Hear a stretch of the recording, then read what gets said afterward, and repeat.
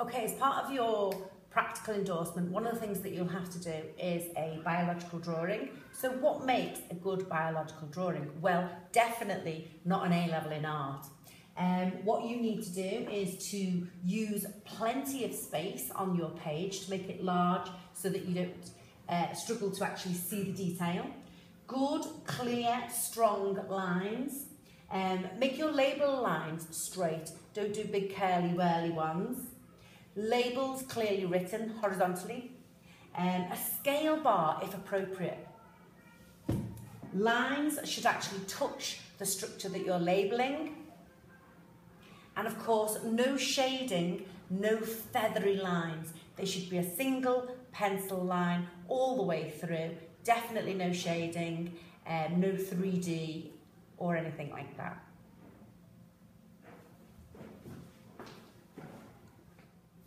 This slide is provided by CPAC, and it tells us what's not really ideal about this biological drawing. It relates to required practical 2, and so it's cells undergo mitosis from a root tip meristem. Okay, it's times 1,000 magnification, and this is the image, and this is what students have drawn. So what is the feedback there? Well, the drawing is small, it's not used a huge amount of space on the A4 paper.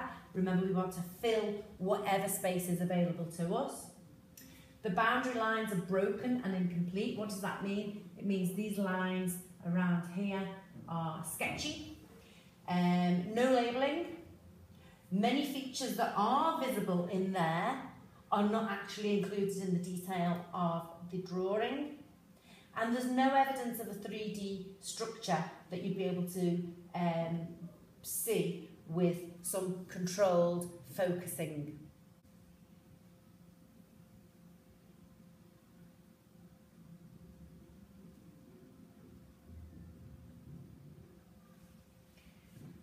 If we look at what makes a good biological drawing, again, this is from CPAC.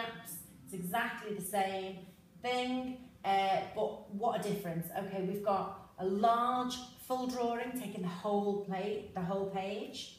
The boundary lines are really thin but very clear, and it communicates all the features that are observed, and there's evidence of the 3D structure within there.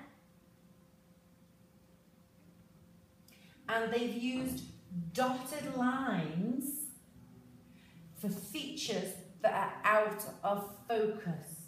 Okay, so we know they're there, but they're slightly out of focus. And we've got a key down here of light, dark, and where the chromosomes actually are.